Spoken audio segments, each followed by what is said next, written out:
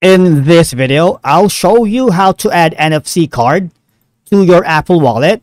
It is a straightforward and clearly described in the video, so follow all the steps. But before we dive into all of it, make sure you hit the subscribe button below and ring the notification bell so you never miss out on our latest content.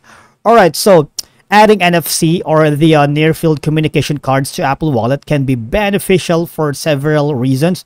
Because one, NFC cards stored in Apple Wallet allows you to make contactless payments using your iPhone or even your Apple Watch at compatible terminals. So basically, it's a convenient way to pay without needing the physical cards, right? So I've done this in the past, so I know the advantages that can give you, right? So how do we link our NFC card to Apple Wallet? Simply go to your mobile device and open the app itself. I need you to log into both of your accounts, to NFC and to your Apple Wallet. All right.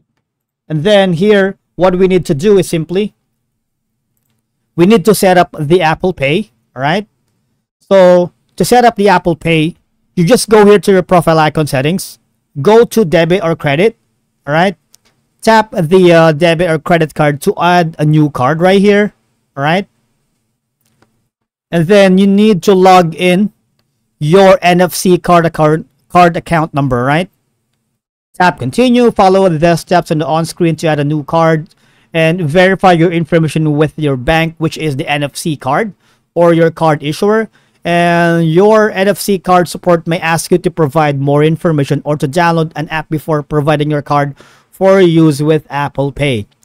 And for example, you've successfully done that, and if you want to have it paired with an Apple Watch, you have the option to also to add that NFC card to your Apple Watch. All right. And that's it for today's video. Thank you so much for watching, guys, and I'll see you all in the next one.